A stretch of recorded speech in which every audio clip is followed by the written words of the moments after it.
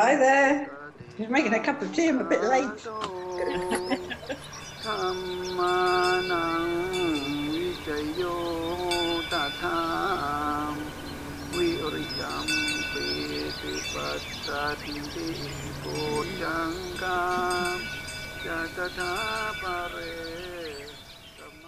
Good morning. So last week I talked about Virya and Pīti, and I'm continuing today with Pīti Passadhi. And I'm spending quite a bit of time on them because they're so closely interconnected,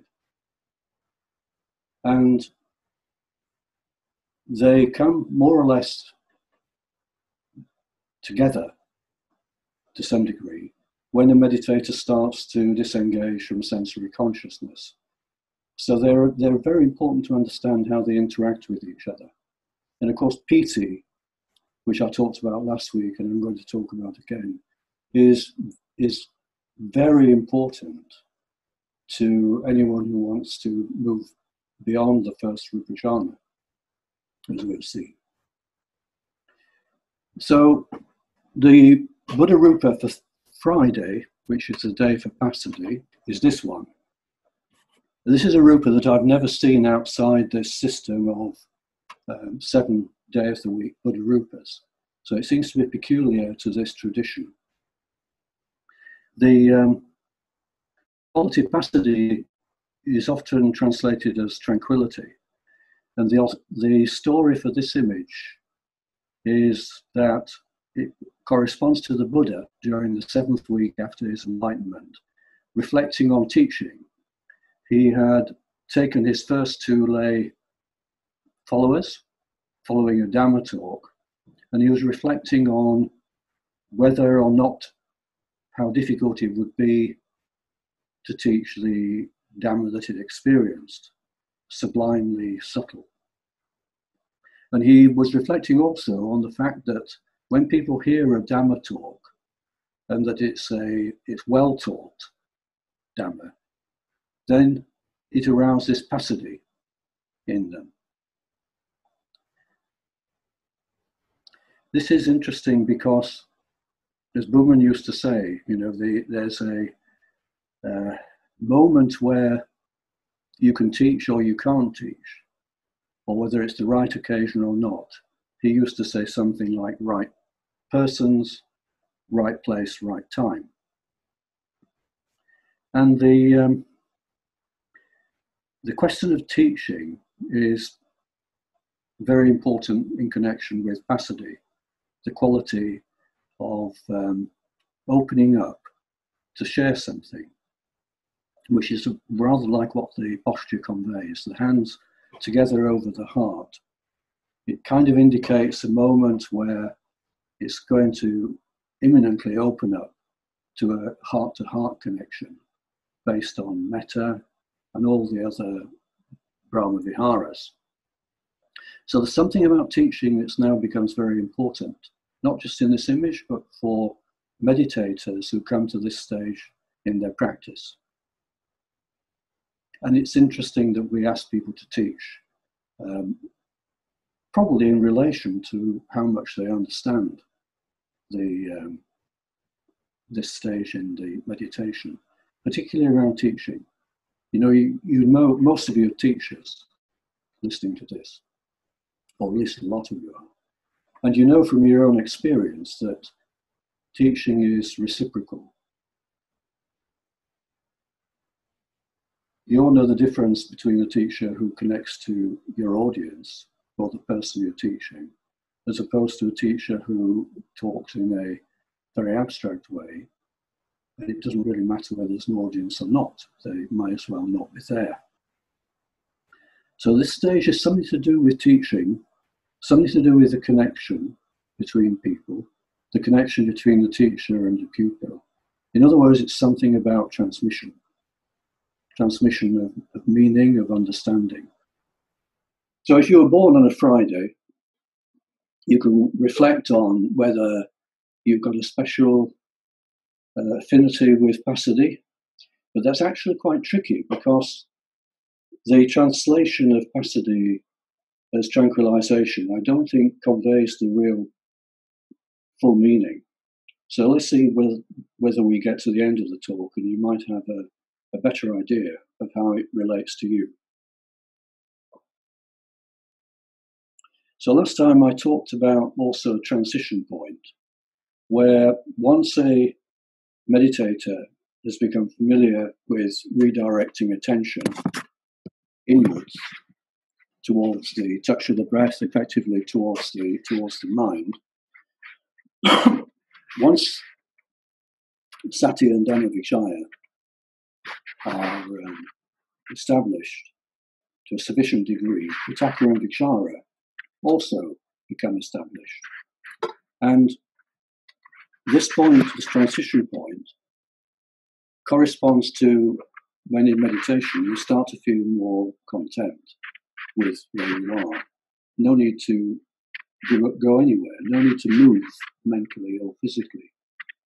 And that seems to be the moment where things open up and these three Bhojjangas interact with each other in a very beautiful way. And also the jhana factors start to open up also. So the three columns starts on the left with basic, what we're taught originally is all about mindfulness and concentration. Those are the two qualities that Bhojjangas taught. He didn't say much in the early years about any of these details of jhana or the Bhojjangas. And the second column is the list of the factors of enlightenment. And the third column is the jhana factors. So the first stage of establishing sati and dhammavichaya, I'm talking about from the beginning, not when they're fully developed. Applying attention, then adding in the quality of understanding salience, meaning, to know where your attention is, something about the object.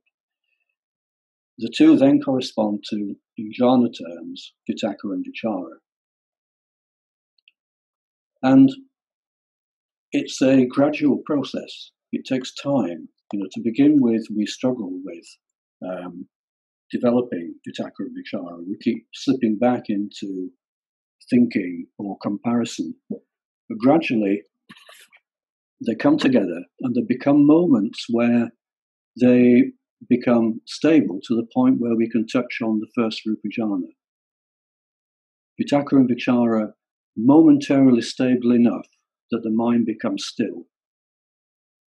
And these are the two dominant jhana factors for the first rupa jhana, but Pīti and Sukha are also there, but not yet very strong. As you get more experience and understanding how to keep your attention, not worrying so much about it wandering, you feel the way to stay where you are. And this goes back to the feeling of contentment with what is. Then the moments of touching jhana can lengthen. You get a chance of becoming more familiar with it. And you could say that there is a kind of fleeting experience of jhana, then a middling experience, until finally it becomes more understood, maybe not yet fully mastered, but enough to savor it. And at that point, the way starts to open up to the second rupa jhana. So with the second rupa jhana, what I was talking about last time is that the contentment that develops, less pull back into sensory consciousness, it means that you sense a new direction in our meditation. And the driver for this new direction is virya. It's a new direction out of sensory consciousness. We don't know yet exactly where it's going to go. But virya is not just a static energy or vigor. If you remember the physics lessons you might have had about vectors, virya is a vector. It's not a fixed quality. it implies a kind of not exactly direction, that's a bit too crude, something which leads you on, something that allows you to stay with something and see it through. And also because you're now freer from a lot of the pulls of sensory consciousness. If you look at the brain activity, a lot of the networks that previously keep going that sensory consciousness, in other words, your sense of I am, is no longer needed. The brain activity becomes much simpler, and a lot of the energy that's previously caught up in sensory consciousness is freed. And this is related to what we feel in the body. The energization, the waking up, quality of waking up in the body. So at this point, Pīti becomes strong. And in the second Rupa jhana, the three jhana factors, Vitakka, Vichara, and Pīti, are the main factors. But Pīti particularly is now strong. It isn't that Vitakka and Vichara disappear. It's more like they become maybe latent. You can compare it a bit like riding a bike. To begin with, you wobble all over the place, and then you learn to feel how to keep your balance. And it's a bit like that with Vitakka and Vichara. So in the second Rupa jhana, where are they? They haven't disappeared entirely, but they're automatic. They're almost now part of our body-mind experience. They've somehow been incorporated into a body-mind experience, and we maybe automatically just go there. If it wasn't so, every time you took your bicycle out, you'd have to relearn how to ride it. These are the formulas you come across in the suttas for the developing the first and the second Rupa jhana. The first one at the top, Vivicheva Gamehi Patamang Jhanan, Upasangpasya Viharati. Apart from sense desires, is what I'm referring to as separation from sensory consciousness. And dwells in the first jhana is a new dwelling. And the word used, vihara, is the same word you use for a dwelling place in a temple, a dwelling place for monks and nuns. And the second one, for the second Rupa jhana, Vitakka Vicharanam Rupasana, usually translated as with the calming of applied and sustained thought, attains and dwells again viharati in the second Tutiyang jhana.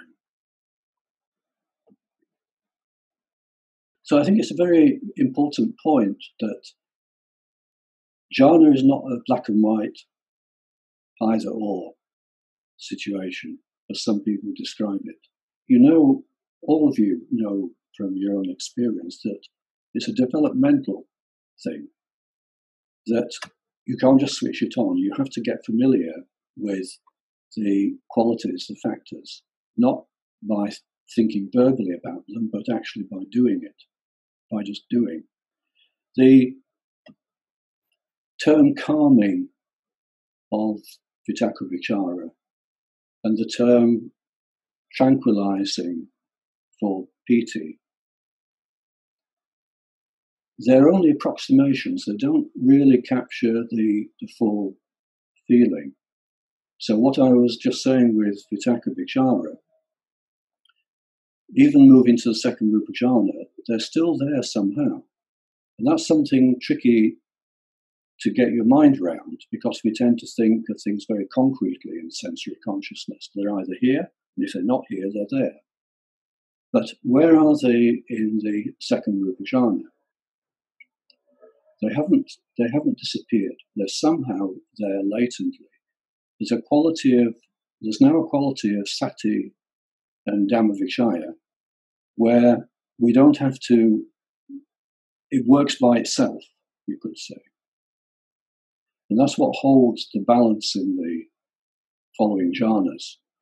It's not that Vitakka and Vichara have totally disappeared. They've been replaced by a new way of knowing where you are, knowing your balance, just like riding the bike. What about Pīti in that case? The word tranquilizing. I think the same thing applies, that tranquilizing is not quite right. Tranquilizing Pīti, you could think crudely that you calm it down, that it's something that needs to be calmed down, to be kind of tamed, or what happens to it, actually? Because if you look closely at your own experience, it is not the case that it gets, it works quite in that way. It's more like the energization, all the qualities of Pīti, becomes incorporated somehow into the quality of samadhi. The samadhi becomes a mind-body samadhi rather than just in the mind. And the energy of Pīti, which can previously be quite erratic to begin with, shaking and restlessness somehow in the body, becomes calmed down certainly from that, but in the being incorporated into samadhi, you're left with, again, check with your meditation, the feeling of being embodied deepens. And it's a kind of embodiment that is very interesting, because the body becomes part of the stillness of jhana. The body becomes very still, but also becomes very solid and firm, almost immovable, you might feel. And this is a quality of jhana too. It's not a passive state of letting go into some where everything else disappears. It's a very powerful state. And you can recognize it in others by that same quality of a kind of embodied solidity. Very different to, for example, someone practicing Vipassana. If you look at all the core traditions of Buddhist meditation, doesn't matter whether it's Theravada or Mahayana, Pīti is recognized as absolutely essential. That without it, it's not possible. It's simply not possible to fully develop to any significant extent the second rupa jhana, let alone the higher jhanas. So, for example, last time I mentioned the Yoga Vichara, the oral tradition which used to exist widely across Southeast Asia. I didn't give the full picture. The implication in the Yoga Vichara starts with the invoking the lineage, Buddha, Dhamma, Sangha, and teachers. But it then goes on to request the teacher actually initiate meditator students into the two kammatthana, the twin kammatthana, samatha and vipassana, which are then practiced alongside each other. And also, the invocation includes an invocation to experience the full range of Pīti, from the mildest experience, like the prickling of the hairs, right through all the full range of Pīti, up to being flooded by Pīti, to feel the body swelling with Pīti, floating, jumping. All the levels of Pīti are requested in the invocation. Now, in practice, Pīti normally develops fairly naturally, without us needing to do very, very much about it. At the point of starting to detach from sensory consciousness, the energy released leads to developing Pīti. And in the first few years of Buddha's teaching, excuse me, in Cambridge, a few of the students started to experience this kind of physical signs of Pīti, like shaking and jumping. Buddha was very surprised. He commented later, a few years later, that he was very surprised to see that this could happen in Western meditators who knew nothing about the tradition around Pīti, and he'd never mentioned it. At that time, he didn't mention anything very much in detail. So he was very surprised, but interested enough that he got one person to practice in front of a group. As far as I know, only one occasion, compared to I think it was from about 2006 on, he started to introduce that practice. You've seen it, many of you, of asking a meditator or even 2 or 3 meditators to demonstrate strong Pīti in front of the rest of the group on his retreats at Green Street. And that demonstration is slightly different to the natural arising of Pīti. And it's a practice where you can be taught to deliberately evoke very high energy states, almost to the point of instability, states that on the outwardly look almost like epilepsy or a seizure. And as far as I know, at this time, there aren't any other teachings of this in Thailand or anywhere else, as far as I know. Whereas in the past, in the long ago tradition, this was very common. So he taught it to 1 or 2 people in the 60s. He called it at that time the one-way practice. And he asked us at that time to carry on teaching it when he went back to Thailand in 1974. So quite a few of you learned from myself or Lance from about 1975 onwards. I'm going to give just a couple of examples, quite briefly, because with the recordings of EEG during this practice, it's very difficult to analyse. So I only want to show the kind of broad features, which is enough for us as meditators. It's going to be up to other people to look at it in neuroscience, particularly for the relevance to epilepsy. So I'll show you a couple of examples of this. This first screen is someone who is fairly new to the Pīti practice. It starts off fairly quiet recording. Then there's a point here where the instruction is given to ask the person to arouse Pīti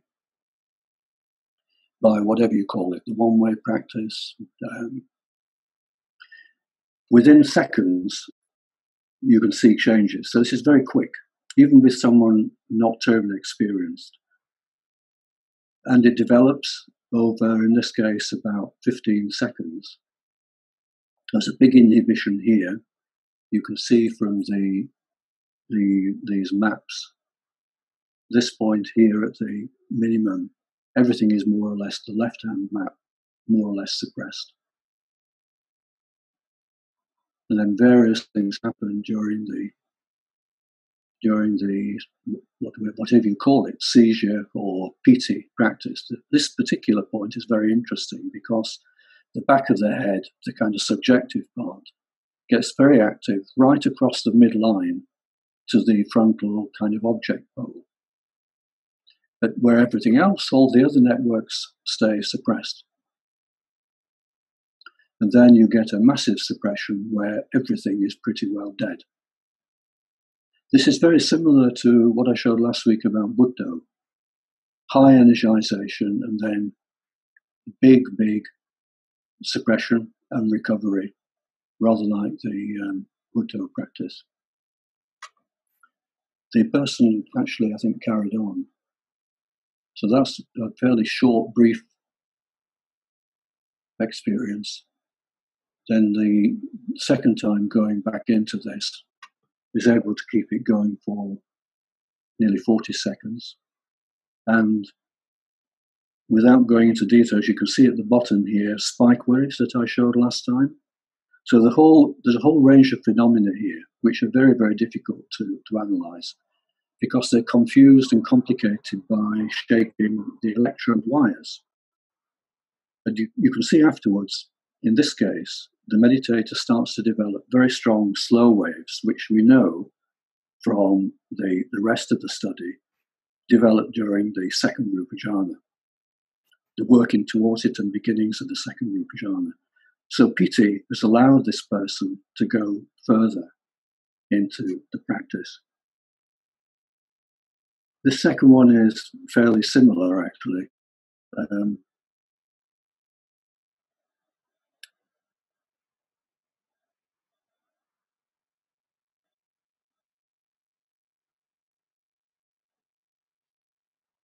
The instructions given here, and then 6 or 7 seconds later, the activity starts. And then at this point, at about this point here, really takes off with a very sudden development across the whole head. So one of the characteristics of this practice is that once meditators get used to it, you can go into it very quickly, like that point, across very wide areas of the head, which this meditator does.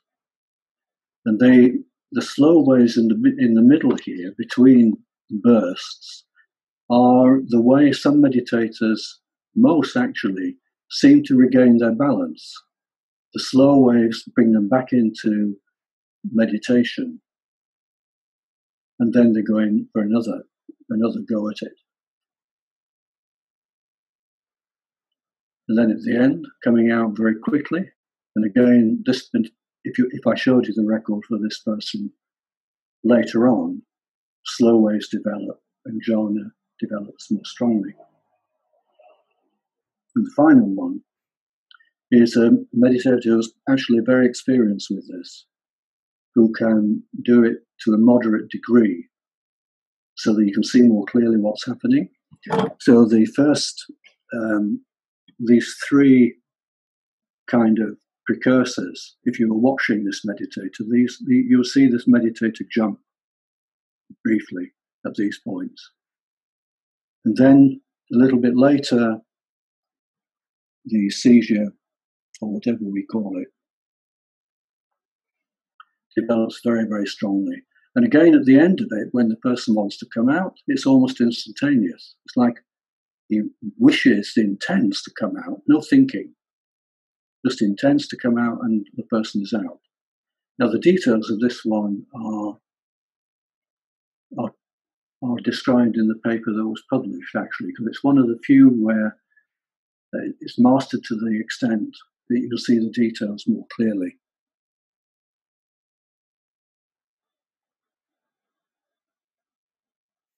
I've expanded the time scale.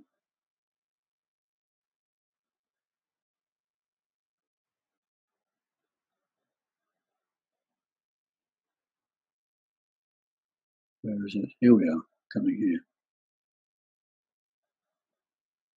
So this is right in the middle of the really intense, let's call it a seizure.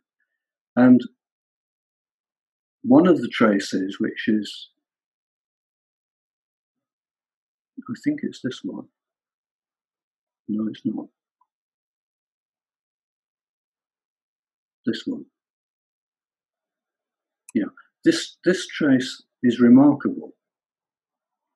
T6 is the right-hand side temporal lobe, just in from the right-hand ear. And this is what's happening. Well, just on that one site, very localized. This site actually is a favorite site for epilepsy seizures. I'm not sure why. I don't think anyone knows exactly why. But for this meditator, experiencing at this time, the scale here is 500 microvolts per centimeter. So the peak-to-peak rhythm here is absolutely massive. If I turn the gain down, this one, to 1 millivolt per centimeter, the peak-to-peak is about 5,000 millivolts. which is completely unprecedented in neuroscience. And the person is sitting composed, maybe a bit of vibration, not uncomfortable, able to contain this energy and then to come out.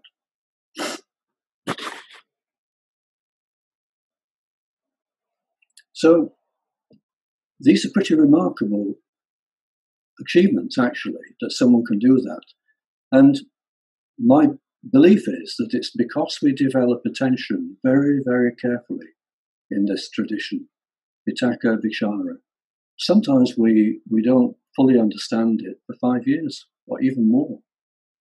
But we become so used to Vitakka and Vichara that it becomes almost automatic. So these high energies are not a problem, which is why at one stage we considered applying for research, not within the Samadhi Trust, but in the NHS where I work.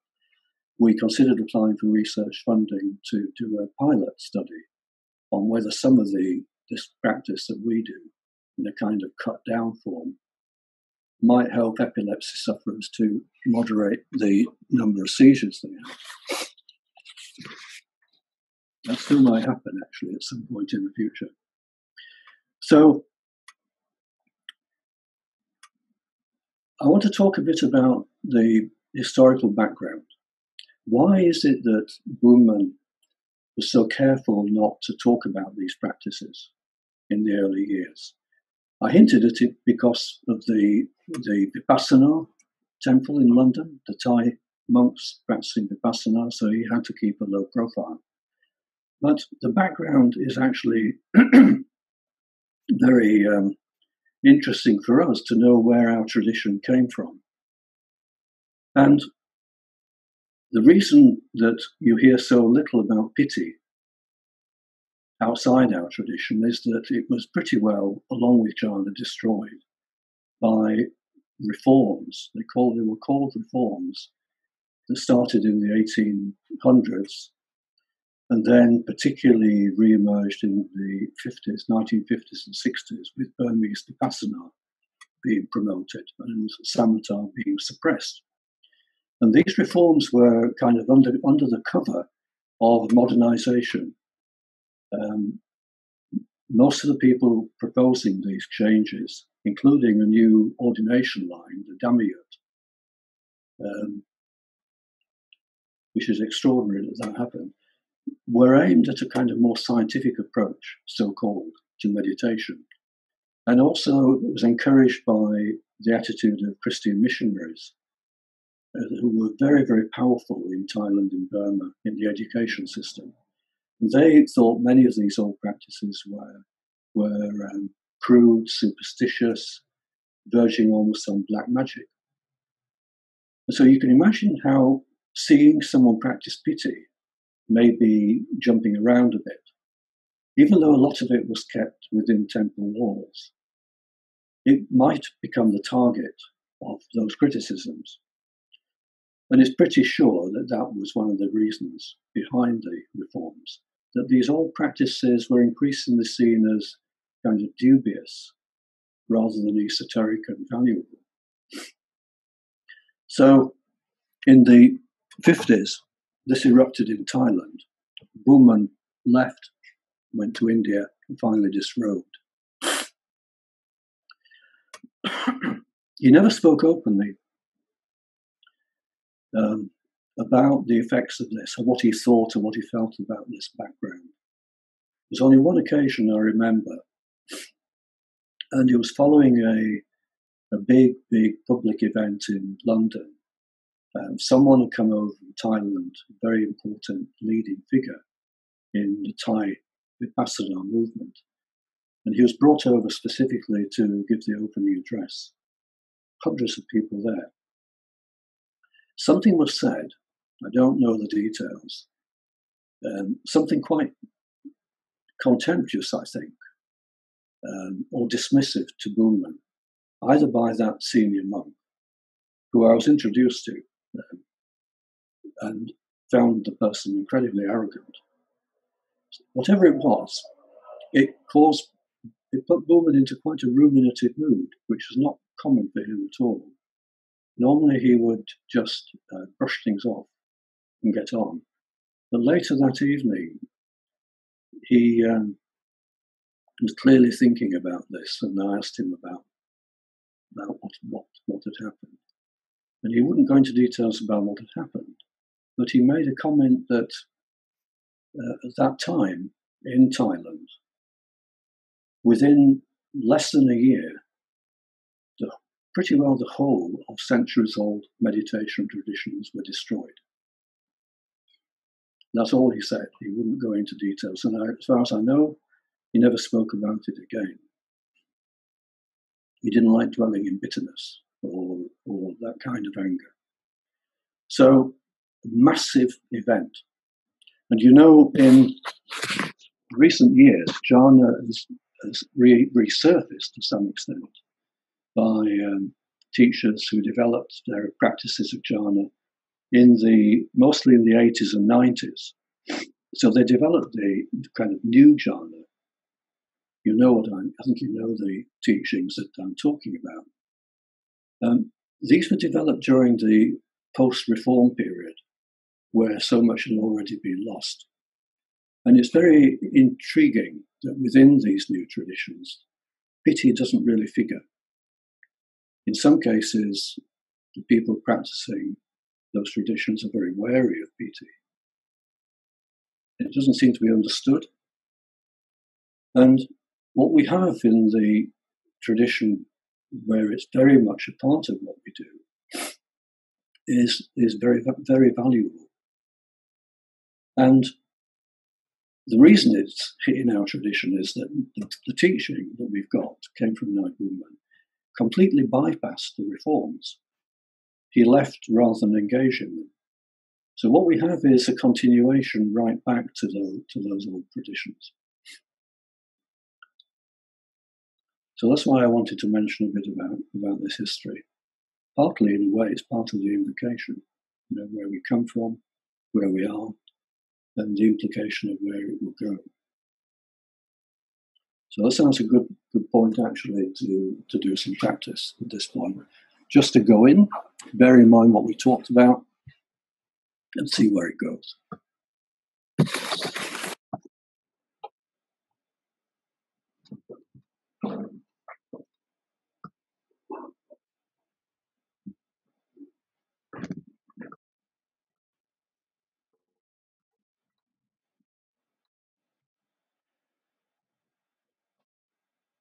So I'll sound the bell to start practice, and at the end of practice, maybe after 20 minutes, I'll sound the bell.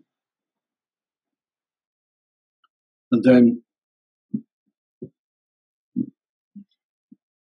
when you come out of practice, I suggested previous time, stay with the stillness.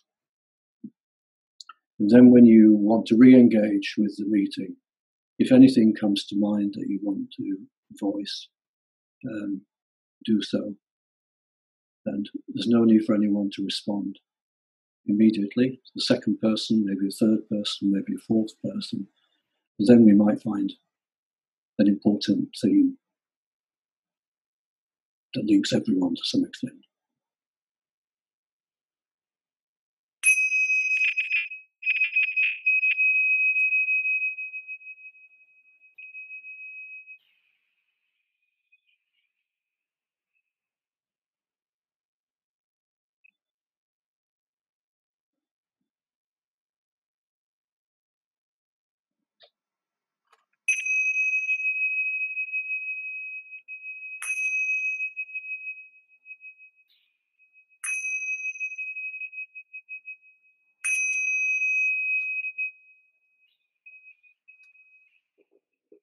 It doesn't matter what you say, it'll be relevant to pretty well everyone here. I was quite surprised at how palpable the stillness was, actually, at the very end. I almost didn't recognize it within the practice, but having finished, I was quite surprised, actually, in a very noisy kitchen with people floating about, so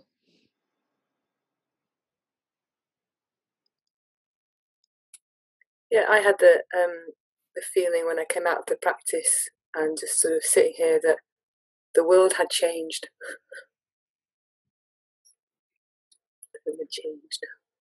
For better or worse?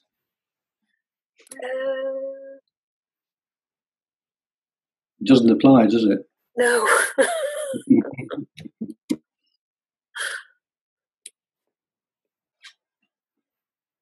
You mentioned something about being at home, I think at the start of the talk.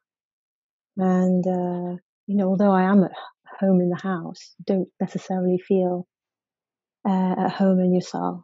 So I was feeling more at home, I guess, because it's also pretty noisy, and it's noisy in the street. The neighbours are out in the street all day. So I'm having to leave the home and find quiet places, like quiet place on the golf course, and coming back and feeling more at home. Yeah, finding a point at which you feel completely safe. Here, it's a truly safe place when everything is not particularly safe everywhere, and people are taking risks. They're in close proximity with each other, and I don't feel that they're behaving in a safe way. So at least you feel safe within oneself. And the other thing I was thinking was, could you use the word Sangha instead, as your focus of breathing in Sangha, breathing out Sangha? Yeah. I mean, whatever's going on for you is what's going on for you. So if a thought like that comes up, it's really using the kind of symbolic nature of words and syllables.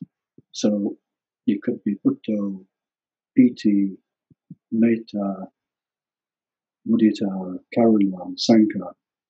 They all carry the meaning of what you know behind that. So if it helps you, and once you've done it, once you sound it, whatever it is, the moment you come to the end of the syllable, like Sankha or Buddho or Pīti, immediately you come to the end of the last fraction of the tone of the last syllable. There's then a space. And the way invocation works is that you sound the syllable and then it appears, whatever the syllable stands for. Very nice. Well, I was found myself thinking about being satiated, being full, and the kind of the process of not thinking about it. I felt sort of feeling it. The way I was thinking, I was struck by the way you talked about Pīti and Passadhi, and sort of being the Pīti being released and just sort of filling up the whole of the body with it. Until there's a point through that gesture, I find the kind of the Buddha image very, very helpful. The kind of the sense that it is by opening the heart that the Pīti is allowed to fill up completely. It's by being completely open and yet still focused that the Pīti fills up and fills up and fills up to that sense of not tranquilization, but sort of integration or completion or satiation. And slightly weird, but I kept getting an image in my mind, and I'm going to share it, although it is a slightly weird image. I had a kind of repeatedly in the practice an image of an infant at the breast, and the infant being totally focused on the face of the mother, like the nimitta, and being filled up by the milk, by the Pīti, until the whole of the body is completely full, from the top hair of the baby to the last little toe, with a kind of contentment, a sort of fullness. And so I was very struck by that. Yeah. It's interesting you say that, Charles, because the feeling quality for me in the practice. And I'm not quite sure whether it was just a feeling or it was almost like being in a space that was very rich. And when I came out of the practice, the sense was of richness. And funny you should mention mother's milk because somehow that's kind of that quality. So it wasn't so much fullness; it's just sort of very, very deep and rich. Paul, it's Bunman talks about the different lengths of breath. And you were talking today about mind and body coming together. And I'm wondering if you've got something to say about, I suppose, opening the mind or opening the body to the different lengths of breath as one's working. Like, Bunman seems to have a kind of correlation between different lengths of breath and different jhanas. And there's something about moving between the different lengths of the breath,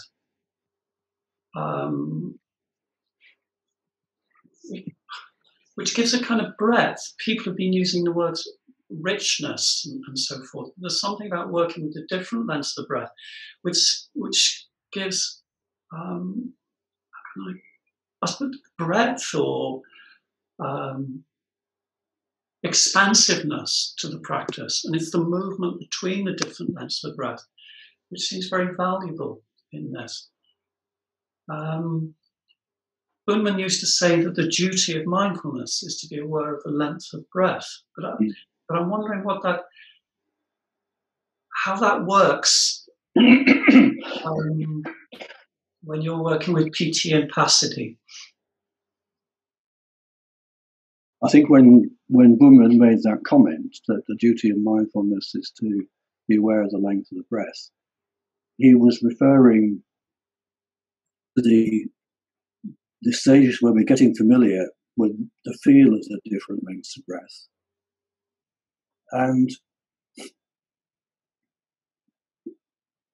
he's never been terribly rigid about how it works.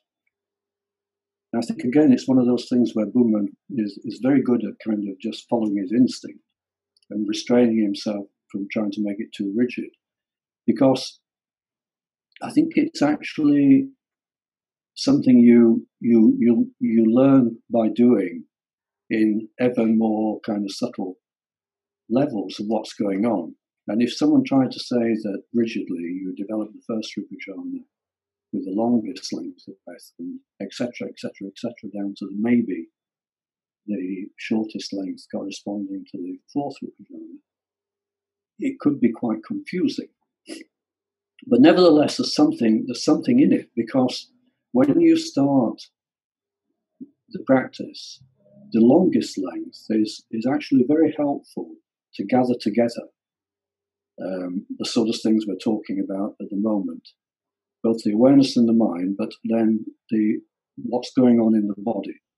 And the actual physical act of breathing in long and breathing out longest, it has a natural way of incorporating all the body. And the following feeling, right in and right out. So there's something about what someone was saying about filling the body, that the longest length to begin with is very helpful, and the longer. If you went too quickly to the shortest, at the stage we're talking about with Pīti, and getting familiar with what's going on in the body, it would actually, I think, be quite tricky to do that for most people. So to begin with, there's something to be said, I think, for being patient with the longer lengths certainly during the first and second Rupa jhana. And then you start to realize that once you go deeper in,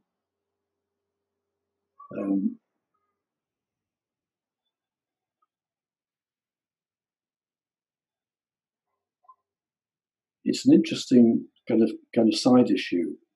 Going anywhere what are we imagining? Because sensory consciousness, we immediately look for going in, going up, some kind of spatial component, even time. Whereas actually, when you're settling towards absorption, it becomes more, everything comes together. So it's not actually, the lengths also, the significance of the lengths becomes slightly different. So this is why it's probably best not to fix it, as Buhlmann didn't at the beginning. So the feeling of contentment, for example, you might have been practicing the longer or longest length of breath, and you get familiar with Vitakka Vichara, and it becomes almost automatic. You start to feel more content where you are.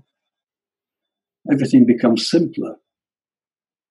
And the stillness naturally wants to become simpler and more still. So does the breath. So without focusing on the length of the breath, but still aware of the breath, mindfulness is still aware of the breath. It's aware of the in-breath, aware of the out-breath, and aware of the sign, the nimitta. And the natural progression is to allow it to just fill and deepen, as people were talking about. You're talking about dwellings too, in a way, a new space, a new world, or a new experience. This is the, in the formula, that's the vihara, getting familiar with a new space or a new experience. And the length of breath becomes almost irrelevant because it's no longer anything you've got to control. It becomes part of the samadhi. And it may be that for one person it stays quite long, but extremely slow or extremely gentle. For another person, it may be slightly different balance of length and timing. But whatever will happen, for sure, it'll get more and more still until finally everything comes together, finally, at one point, almost like a singularity. There's no longer any up or down or going anywhere. Everything becomes very still. The samadhi becomes very still. Nothing is left out, both in the body and the mind, beyond in the second or third jhanas. And so you then start to realize that the whole idea of going in or out, or up to the first or second or third or fourth where, it's not really up there at all. It's just everything becoming more and more and more still and deeply satisfying right up to the third jhana. And then finally just perfectly balanced. So the length of breath eventually takes its own course. Then as you get more familiar with that, you can actually use it more constructively to explore, what does it feel like? And you find that with the shorter lengths, it's more of a challenge to your concentration. And not to lose mindfulness. Whereas the longer has got a different feel. And I can remember having talking with Buhlmann a few years ago, up on the roof under his Bodhi tree, which is his main vihara now, actually. He pretty well lives up there. And he just commented that, getting older, this is already in his 80s, it doesn't end the fascination with the breath. There's always more to understand. And it becomes almost limitless in time and space. So you remember connections that you might have done 50 years ago. Or, for example, last week, what comes to my mind at this moment is Francis's comment of feeling stretched. Mm. And there's something about the length of breath, but also the body and the role, all the stuff I've just been talking about, where if you've been practicing at one point the Rupa jhanas and at another time the Arupa jhanas, you may well come to a point in the Rupa jhana where your instinct tells you to let go of the boundaries in time and space. I suspect that's probably what was coming up for you last week, Francis, when you made that comment. there's a point where, as part of the kind of simplification and the wish for ever more subtle stillness and clarity, that there may be a point you wish to let boundaries go, and then before you know it, you're in the Rupa jhanas. Yes, I wanted to ask you that I did feel very, it was quite peaceful at the end of the meditation. But then I had this thought come into my mind, like you mentioned in the talk that jhana is not a passive state. So I kept on, it's not passive. Should I be active at something if I feel like, if I feel I'm close to that still point? Oh, I see. Yeah. Yeah, that's a probably good point to mention, because it might have occurred to other people if they heard me say that in a certain way. I don't mean active in the way of doing anything, probably the wrong word really, but more to do with the quality of piti and feeling. I mean, the word jhana,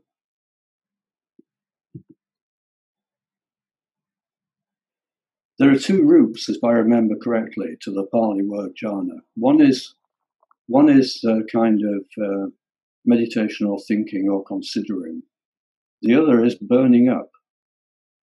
And the implication in terms of samatha meditation is burning up any obstruction, hindrances or whatever, so that the path becomes clear. Jhana in that sense is very clear and powerful. That's the kind of quality I meant, where it's not needing to do anything at all, but the stillness, the quality of jhana, which is stillness that you feel at the end of your practice, terribly important to kind of really feel and savor that stillness. It's a stillness where what I mean by very far from passive is, if you wished, you can be active. I suppose it's partly why people practice things historically like Tai Chi, which appears to be very, very still, where it can also, in an instant, explode into the most powerful action. So when you're sitting and experiencing the beginnings of jhana or any of the jhanas, you feel no longer any pull into thinking or doing or wanting to be anywhere else. No need to be active. But part of that stillness is feeling that everything is available, actually, if you did need to. Okay. Yeah. Yeah, it makes sense. Okay, thanks, Paul. Hello. Paul, can I ask a question? When you're describing about piti, and when you're showing the graphs, you use the term scissor.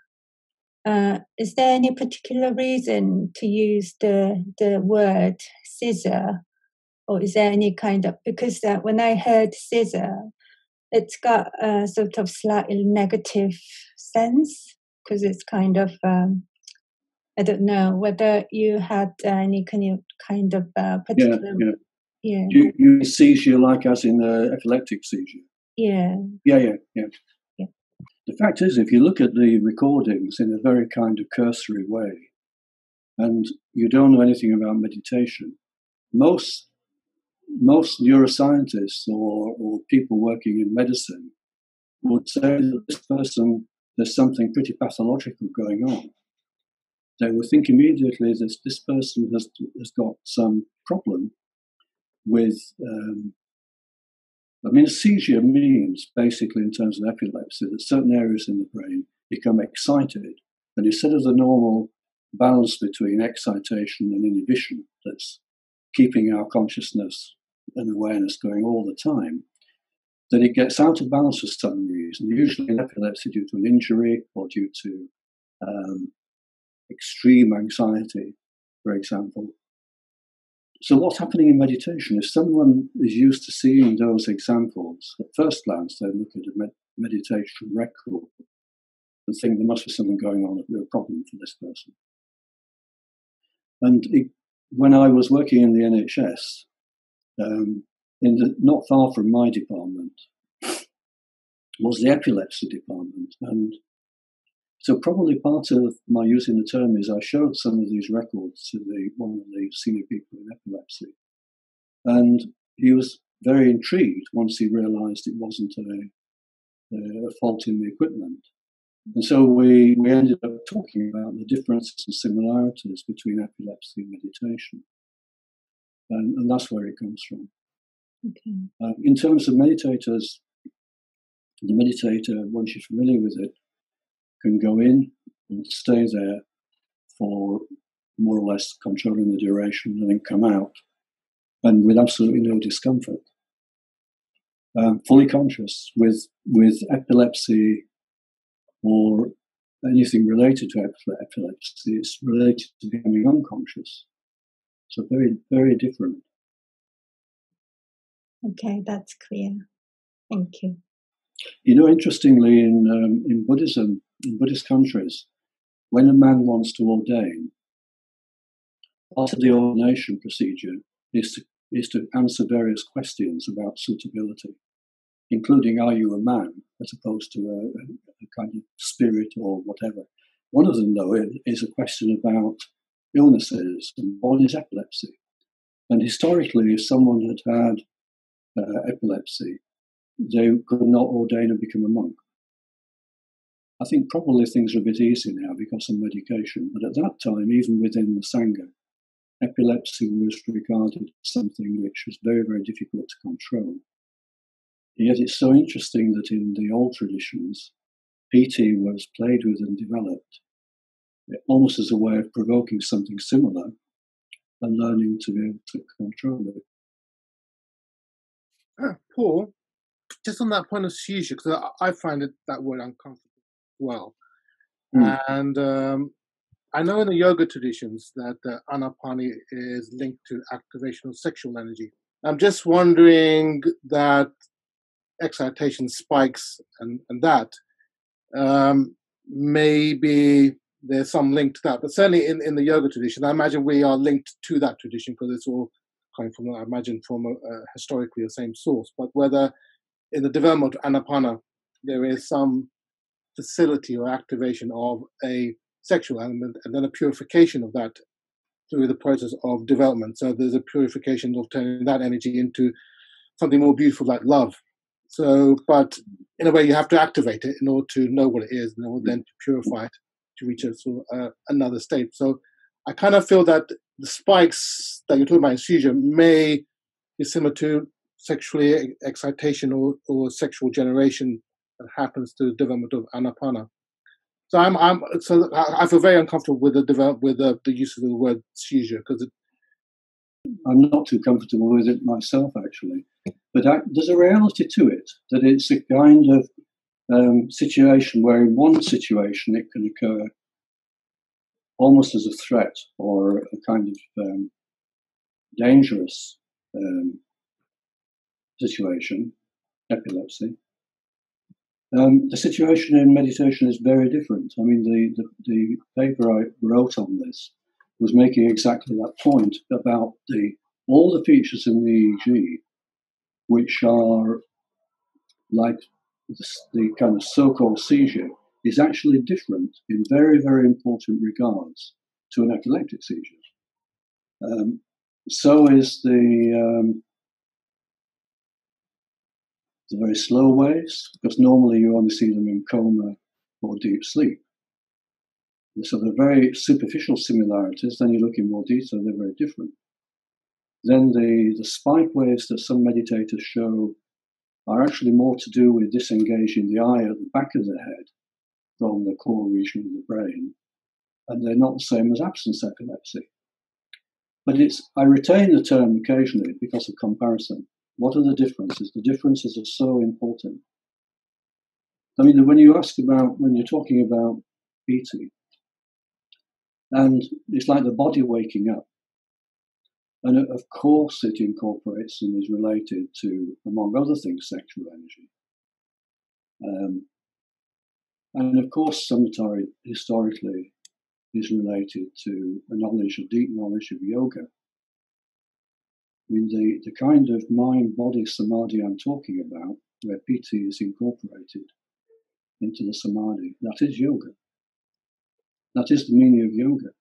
Mind, body become integrated deeply. Nothing is left out. Nothing is left out. Any distortion of the energy becomes calmed into that vertical jhana axis.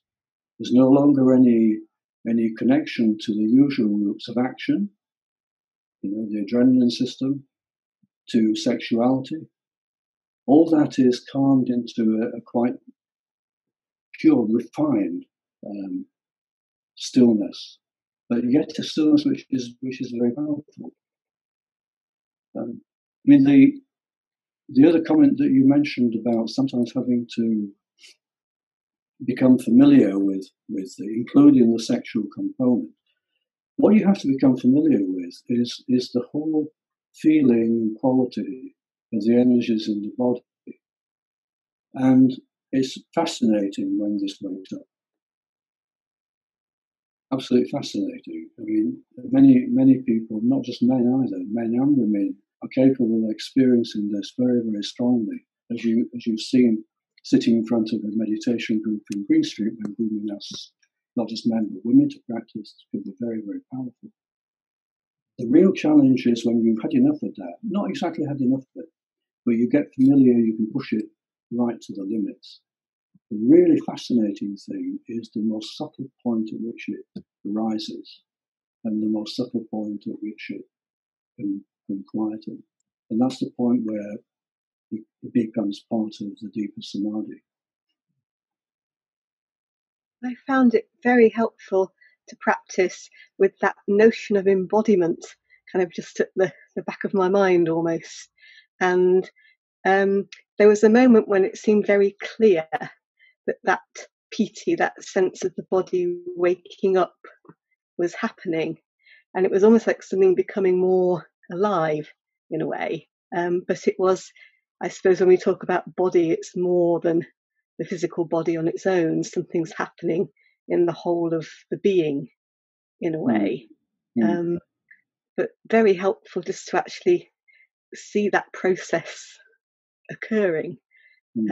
Seemed quite clear. And seeing that in itself seemed to aid the process of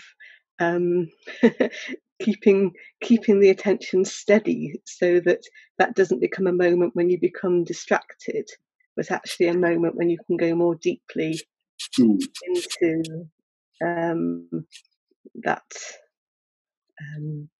that process of moving towards samadhi, and of almost getting a sense of that quality of the vichara quality, where you just allow something to happen by itself. It's almost like the body knows what it's doing. You can almost leave it to it. Yeah. And then that you can link back right to the beginning, the first talk. Sati and Dhamma Vichaya. They start off very, very simply. Sati begins by just placing attention to know where you are.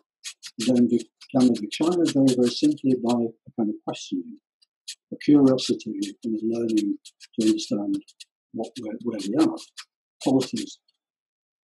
What you're talking about later on, further on, that becomes more and more refined, so that the same qualities are holding your balance in actually very, very subtle ways. And as you realise that, you realise that what it means by in the Yoga Vichara, talking about the twin kamatan, those samatha and vipassana are there, working together. In fact, you don't need to discriminate them by different words. That quality of knowing and holding that point of balance requires both samatha and vipassana, mindfulness and concentration. And it's a lot to do with just getting familiar. The thing about the body as well something Vijay said, and also something you just said. And then last week, someone mentioned sometimes deep sadness can come up. When the body starts to wake up, anything that is held in will become freer to be experienced. It could be deep feelings from the past. It could be complications around where the energies run in the body, tensions, anxieties. It could be related to sexuality, being overvalued in a certain way or inhibited. All this starts to come into the melting pot. And the interesting thing about Pīti, and the Tibetans are very aware of this, is that if you do allow this process to develop and are not afraid of it, which means having a sangha around you, a safe place to practice, a safe vihara to practice, and good friends to practice with. If you're not afraid of it, these things come up. And there's a great opportunity for them to find their own new balance. Often someone practicing the vigorous Pīti practice, just occasionally, might use it to reboot the system. And coming out of it can be a feeling of more clarity. It seems to me what works quite well for me is to be aware of the whole of the body. So I often find it quite helpful before I start the practice to be aware of kind of top of the head, base, and the whole lot as one big object, I suppose. And then rather than any specific parts, but just that kind of wholeness, and that when there's that kind of peace there, it's as if it fills the sort of whole body quite equally. And it seems just quite powerful to have the whole of the body quite equally kind of included. Yeah, there's a bit of a theme in what we're talking about, a new kind of dwelling place. Some of the resonances, like Charles was mentioning, to the very beginnings, being in the womb originally and then coming out and having a close connection with the mother and survival through milk and all that. And it's intriguing that in the Yoga Vichara, there's a lot of symbolism to those original embryo stages or early development. In fact, one of the practices that was followed sometimes was to create a kind of retreat which replicated the womb, and someone would go back to it for a week or a month and allow their meditation to take them back to the beginning, so that they had a chance of appreciating, understanding more who they are, who you come from, where you come from, not just now at 50, 60, 70, but there's still that connection right back to that image you had. And it's still alive. The theme in it is of being safe, held, love, all the Brahma Viharas, and being nourished, like dana, like the monk on an alms round. So your mind starts to become much more pliable in linking all these areas. Sometimes you come out of meditation, out of the stillness, and it can connect to many different things.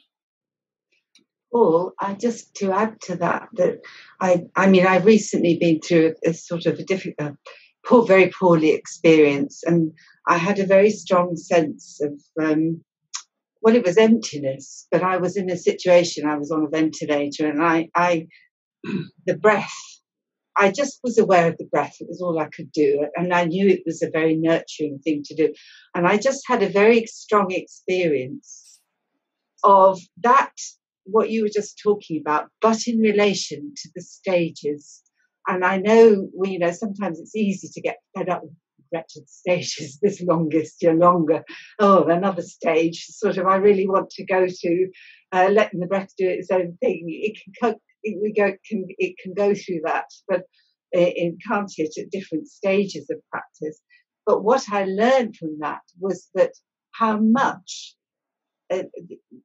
just the habit of doing all those different lengths of breath gave me that sense of safety and security, and that I had built this amazing building of different floors and different levels. And I've just been listening to either yourself or somebody describing our lengths of the breath, or somebody, I don't know who you were, as just that building. And I thought, that's it, that's perfect, And what a wonderful gift it is, where I can feel I can go into this building based around the breath and know there is safety in it, and I don't have to have a length of breath. And I think that almost relates as well. It's based around that first column of samatha, of mindfulness and concentration, and in the end it always comes back to mindfulness. My experience was that usually when we over concentrate, it's because we've gone too much into the object, and it means we've forgotten the breath, or whatever it is, and sort of to come back to that.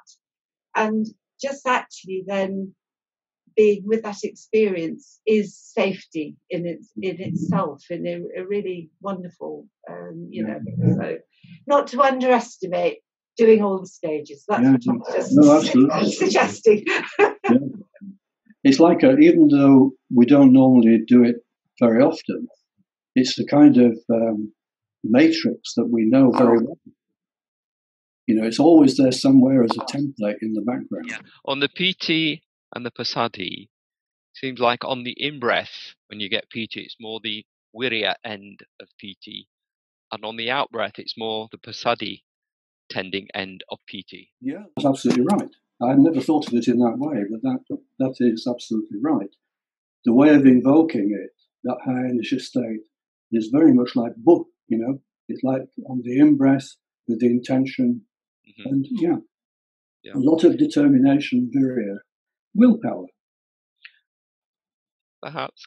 whatever, maybe that's not an easy word to understand. Yeah. Something about, I think that's an interesting insight. Yeah. So the arising of the beginning, the components of what I call the kind of seizure, virya and Pīti very strong, and then often of the coming out of the different phases, there's much more slow wave activity, which is much more like Passadhi and vichara, calming it down. Yeah.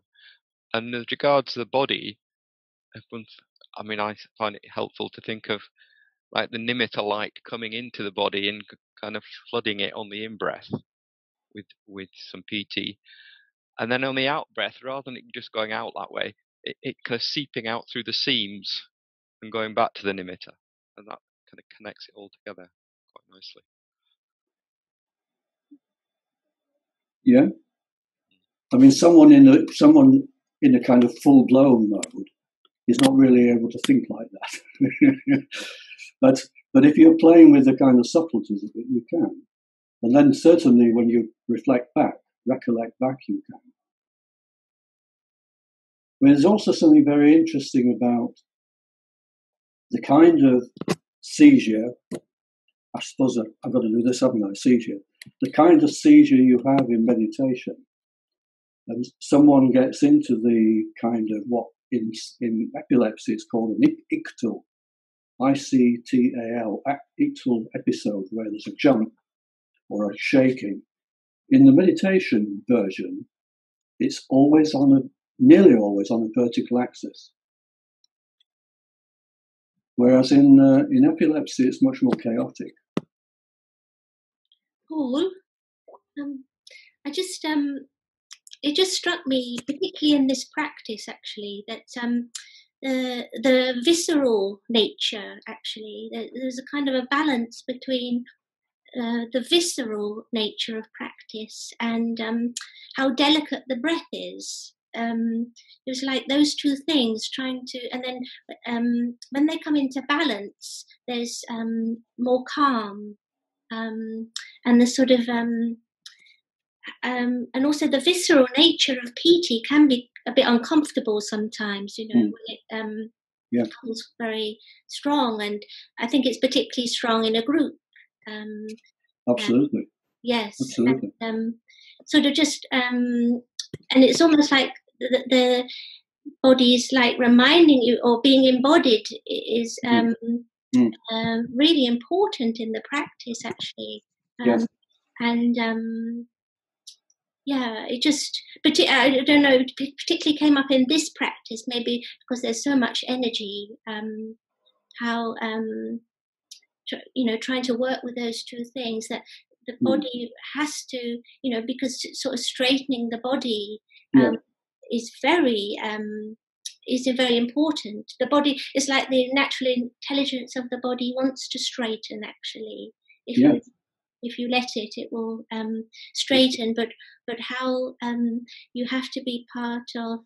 There has to be safety in that, or the energy not contained, but the sila, I suppose. Sila for me, I think is part of that. Very, very much. You wouldn't teach someone the arousing of Pīti in this way, in a strong way, unless you were really sure they were ready to do it, feel safe and confident enough to do it. And if you're doing it in front of a group in a retreat, like Bhojjangas did, he was always very careful to ask those watching to extend metta to the person going into that mode, because that's a great protection too. And there are a few episodes that I've recorded which can be analysed more clearly. The last one I showed was one. And quite a lot of the people who got familiar with it, there's a quality, you may remember I mentioned the alpha rhythm early on, which is the kind of resting state rhythm, which is normally associated with someone being relatively happy and relaxed when you close your eyes. And quite a number of the people who are fairly used to doing that Pīti practice, apart from all the powerful disturbances, particularly in the temporal zone, like you get in epilepsy, they invariably have the slow waves, which indicate a very longer timescale ability to hold things together, rather than just react. But they also have a degree of alpha rhythm, which you normally see in someone who's quite happy.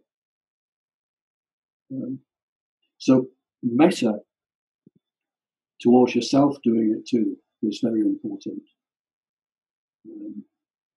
Because if you, and then actually all the Brahma Viharas, like someone was mentioning last week, very, very helpful. Because if you're doing it on your own,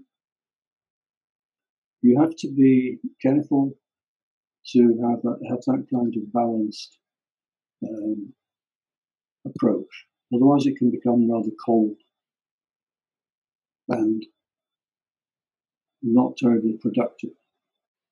If it's done in the right way, it can be light and invigorating, and you come out, or at the end of the practice, you may go back into jhana and find that you can become even more still and peaceful.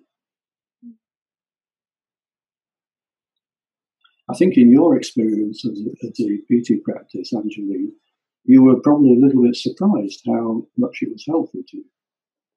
Sorry, how much you found it helpful. When you maybe some people are very surprised. They think of it as a very, seeing it initially, it can be frightening to some people, and it was. But I remember you telling me how you found it very helpful. What I find fascinating is that, in the history, I'm quite sure that the suppression of jhana and samatha came because people saw this practice and were seeing it as unclean, rather, in some cases, sexualized, in some cases, veering on using it for black magic purposes.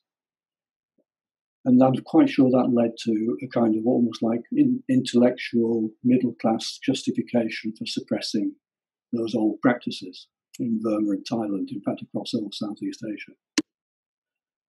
And then Bunman does this in front of meditation groups several years running, probably about at least 10 years running. And he did not try to justify it or explain in detail why. Basically, he wanted people to see and feel it. And some people were very disturbed by it and did not like it. In one or two cases, dropped out of practicing samatha, which I think it gives you a little bit of insight into what it might have been like historically that caused the problem with the so-called reforms. Fortunately, we haven't reformed ourselves to get rid of these pity practices.